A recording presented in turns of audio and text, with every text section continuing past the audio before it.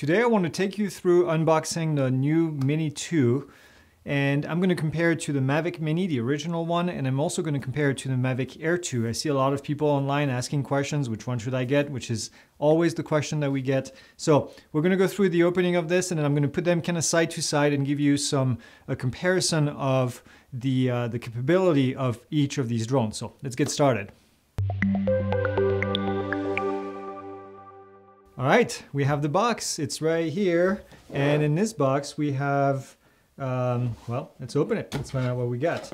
It comes with this pouch. Now, this, I need to mention, is the Mavic Mini, the combo, the Fly More combo. So as you can see on the cover in itself, it comes with 3 sets of batteries, and then obviously the controller and the drone, and then some propellers, and then another box right here, which we'll find out what it does, which is kind of the same as what it does for the other Mini that we've been using for a while in the studio here. So let's open this thing up. It goes around right here. It's actually really cool. The zipper is all covered, so you can't really see where the zipper actually is located. And then here's the beast. Okay, so I'm gonna take this out. Now this is the controller. The controller is a lot larger than the controller that we've had before for the Mavic Mini. This right here, this is the controller difference right here. And this is the controller for the Mavic Air 2, so it's exactly the same form factor as the Mavic Air 2. And a little bit of a different look. They put a pause button on the return to home. This still does the pause button. It's just that it's not labeled as such. And then from first look, it looks like, yeah, pretty much everything else is exactly the same except that one button right there. So that's pretty neat. I actually like this form factor better personally. I think it fits better in the hand than the other one, and you actually put the camera on top instead of at the bottom, so I think that's actually a better look. It's just a better form, quite frankly. And in the middle we have the switch for normal, cine, and sport. Now on the Mavic Air 2 we have different settings. We actually have a tripod, sports, normal, and sport. Here we don't have a tripod mode, we have a cine mode, cinematic mode if you want. So I'll put these back away over there, and so here's the drone, here's the Mini, and in comparison to the original Mini, we have pretty much exactly the same shape factor. I'll show you some pictures and some close-up. It looks pretty much exactly the same. Now, the first thing that I noticed, the difference between the original Mini and the Mini 2, is here the screws were apparent on the back. So if you actually look right here, you can see the screws on the original one. Here they put a little cover on top of it. It still has screws for the propellers. The propellers look different. They have colors. Okay, so these propellers on the new one have colors at the tip. This one doesn't have colors. It's just the silver color. And then looking underneath it, the gimbal is a little bit wider. It looks like the gimbal cover, yeah, a little bit. And then otherwise, pretty much they look exactly the same. They're going to be difficult to differentiate, quite frankly, when they're up in the air. So you can see a 4K on the front of the lens. So there's a 4K marking on the new one right here. So I'll put this one to the side for right now. Now this one comes with a full belt that goes around to keep it in place, which is pretty cool because it actually is going to keep the propellers tight on there as well, which is pretty awesome. So I'll keep taking this stuff out, and we have a box with accessories right here, and then we have a pocket which I'm expecting has documents in it. So that's kind of everything that we get in here. Now, opening the pockets at the top, we get 2 knobs for the controller right here, which is always good in case you lose them. And then we have, here's a little screwdriver that we're going to be using to screw the propellers. And here's propellers actually individually wrapped in here. There's an A set and a B set, so A and B showing right here. Yeah, get propellers. I don't know, and the screws are inside as well. So we'll probably need that to be installed later on. So I'm going to put this to the side. This is our bag.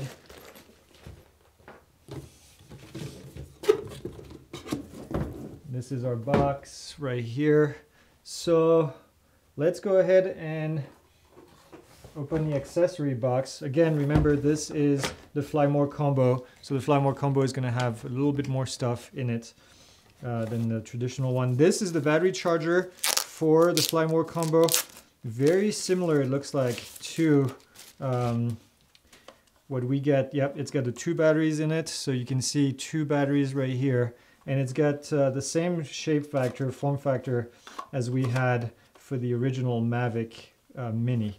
And it has a plug on the side, so you can plug it in to recharge it. This looks like a different plug, actually. This is not the original Mini USB, which is good. This looks like a USB-C right here. Speaking of cables, we are getting cables right here. Let me organize this a little bit better here. We have cables, so if you're plugging this into your phone, we have a USB-C to USB-C cable, and then a mini USB to USB-C right here.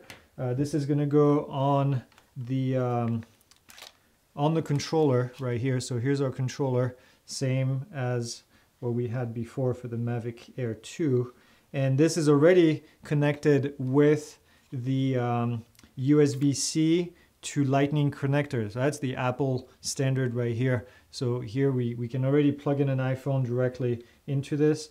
I like this form factor because the cable kind of wraps in and goes in, and then you can close the antenna and then everything is hidden, so you don't actually lose your cable, which is pretty cool. So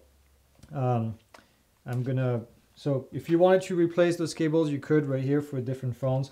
I use an iPhone, so I'm actually going to be using all of that. And then here we have, this is a charger. So this is the USB-C to USB cable to recharge the controller and to also recharge the actual battery charger right here. So you would plug this in here, and now everything is USB-C. So that's awesome.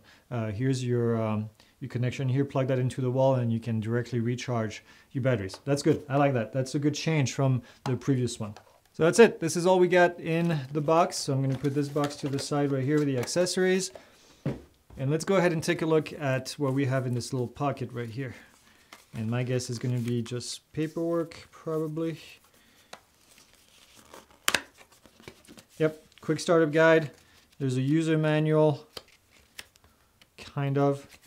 And we will be doing a deep dive Mavic Mini 2, or Mini 2, I should say. It's no longer called a Mavic, by the way. It's the DJI Mini 2 now. And we'll be doing a deep dive course like we did for the Mavic Air 2. So you'll be in a Mavic Mini as well. So this is a free course where we'll go in detail about this drone and all the different capabilities of it. And something that you can find on pilotinstitute.com. So make sure that you sign up for that if you're owning this drone. Here we have a bunch of different labels, and we need to remove those before flying. It always makes me laugh when I see people flying with all the labels still on. Not really supposed to do it that way. So I'm going to take the gimbal one off. Okay, so that's one of them removed right here. I'm going to take the one at the bottom right here, and it kind of shows you on the sticker how to actually do this. And the propellers are inside. This is cool. The propellers are attached inside of the protector here, so they don't go moving around. And then here we have the 2 propellers at the top. Actually do not, it looks like they don't get, oh no, they do, okay. So you could theoretically put these propellers underneath right here as well. So now all your propellers are not jiggling around.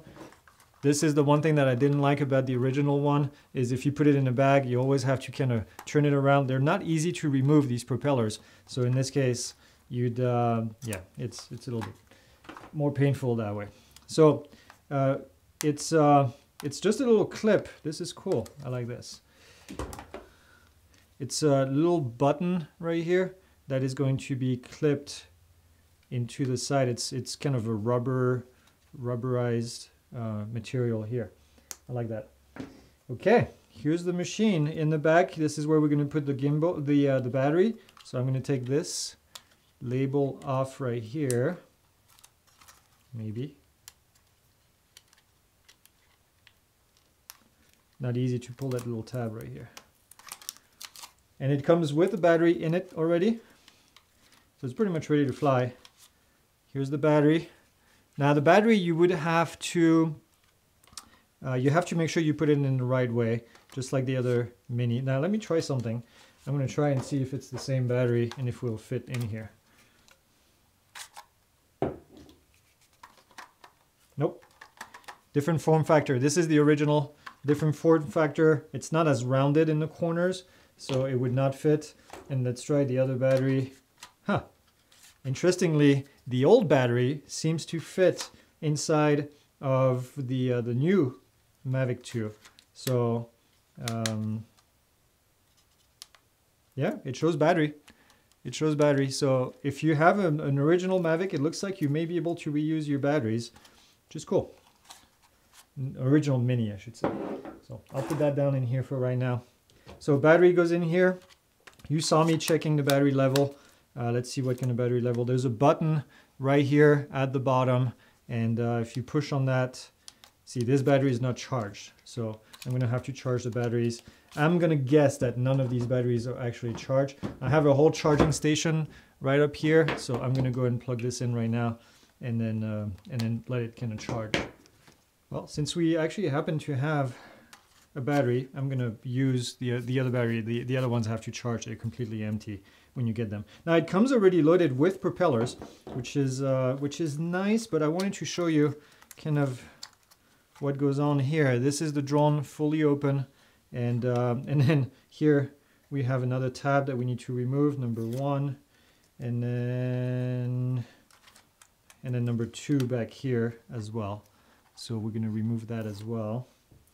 Okay, the little gimbal cover. All right, now I'm going to compare it to the original.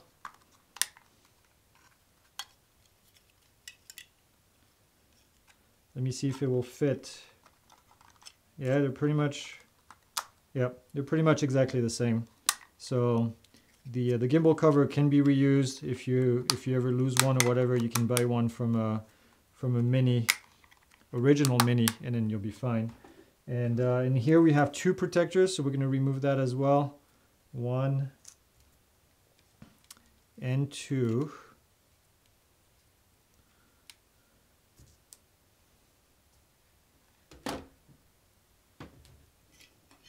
Now in terms of the camera in itself, I'm going to unfold the original Mini here as well.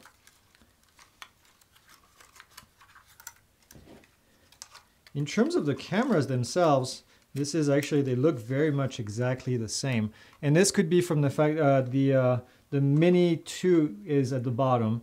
And I think the idea is the fact that it's the same size sensor. So they haven't really changed the size of the gimbal in here. So that's, I don't know if, again, if that's good news or not, but it is what it is. And in terms of the propellers, we still have directional propellers. That has to be for every single drone out there. But if you look, we have a little marked right here, etched on the side of the leg. So this is the front left leg, looking at it from this way.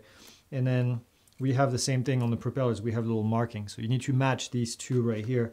There's no marking on this one, no marking on the opposite side, and then marking and marking. But all of them have orange propellers. So I guess the orange propellers is really going to be what tells us if this is a Mavic Mini 2, or I should say Mini 2, or just a Mavic, original Mavic. In terms of the propellers, looking at them and comparing them, they look pretty much exactly the same. So from a form factor, so far what we've seen is really these 2 drones look pretty much almost exactly the same. 249 grams on the side, it says ultralight, and pretty much exactly the same weight, right? And the same shape. So not a whole lot of innovation there. Everything is kind of inside that changes. So let's go ahead and take a look at what changes on the inside. So what I'm going to do next is I'm plugging in my cell phone into the controller. I turn on the controller, it's ready to go. And then I'm going to go to the DJI Fly app, and then we'll connect this little thing and see what goes on here. So double tap,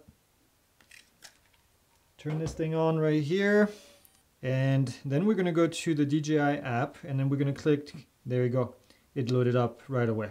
So we can see Mavic Mini 2 or DJI Mini 2, we can see the drone in itself, and then I'm just going to click go fly. And then it's activating. That's the first thing you have to do when you get it. You have to activate it. And then we'll wait, agree, binding. This is my email. Yep, that's my DJI account. There you go. The aircraft is activated. And new, I'm going to skip that.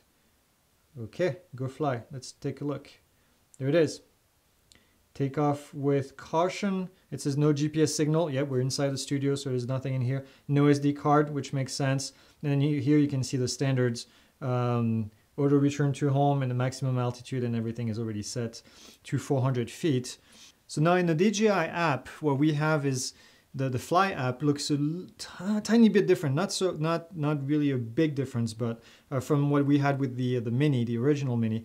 If you look on the top left side, we can't really tap on the modes, end mode, and all of that. You would have to change it from the controller in itself right here. So here's our controller. This is where you would change that information. And then otherwise, I'm going to stay in normal mode. Bottom left corner, we have the map. That doesn't change either. It will show you the map. You can make it larger as well. You have your telemetry on the bottom left corner. Then we have the size of the JPEG right here. We can tap on the JPEG to change, to tell you how much room is left. We can go manual mode and auto mode right here. And then we have our photos. So here, let's take a look. We have photos, videos. We can do the AEB mode. This is something new. And then time shot. This is something that we had before as well. And we have the video mode. The new thing is the 4K. Okay, this was not something we had on the original Mini. And then 2.7K and then 1080 goes all the way to 60 frames per second. And we have quick shots. Quick shots can only be done in flight, but from what I've seen in the manual, there's actually new quick shots added in here, at least one new one. And we also have a panoramic mode. This is something that we did not have before on the Mini. So are you getting two new quick shots, 4K, and then the panoramic mode in here. So that's pretty cool. And in terms of the settings, let's take a look at the settings. It looks pretty much like it did on the original Mini. Yep, this looks all the same. Find my drone, remote ID is all in here as well. The FPV mode, the gimbal rotation, gimbal calibration, phone charging. Phone charging I think is different. I don't remember seeing that on the old one. RC calibration, yeah, this all looks pretty much the same. Anti-flicker, this is new. We did not have anti-flicker before. The subtitles are in here. We can put the histogram in here. This is something we had. And then the white balance, also something that we had. Auto sync HD photos, I think this is new as well. And then you cache, that was in there before. And then now obviously we have dual band because this is also a big upgrade on this drone is the new OcuSync 2.0, which is the same that we had on the Mavic Air 2, on the Mavic 2 Pro, and then also on the Phantom 4 Pro V2. All of those have OcuSync 2.0. The original Mavic had the Wi-Fi connection, which is why a lot of people actually complain that it wasn't really all that great flying a longer distance. You would lose connection, so this should not be the case anymore. I would leave it on dual band. It basically switches between 2.4 gig and 5.8 gigahertz, and then finds all the stuff automatically. So I would leave it there. And then here we have, yeah, pretty much everything else as before. So those are kind of the major changes that we see today on this Mavic, on the Mini 2. I'm going to get the name right. And next thing what we'll do is we'll take it for a flight, but I'm going to pause this video for now because I wanted you guys to kind of see the difference between the old one and the new one, and then kind of look at the settings in here. And then the next thing that we'll do is we'll take it out for a flight. That information will be in our Mavic Mini 2. I keep saying Mavic. It's no longer Mavic, it's just Mini 2, which makes it easier. In the Mini 2 deep dive course, part of our deep dive series, and where we will go in very much a lot of details about how it flies. But I'll do a comparison of flight time between the two and kind of the quality of the image. This is a 12 megapixel sensor, same that we had on the original one. So I don't expect a ton of difference, quite frankly, in the quality. I think the quality was decent for this size of a drone for the original Mini. So, but we'll see the difference. I'll get some shots for you guys and then you can compare. But this is it. I'm going to sign out for today, and I will see you on the next video.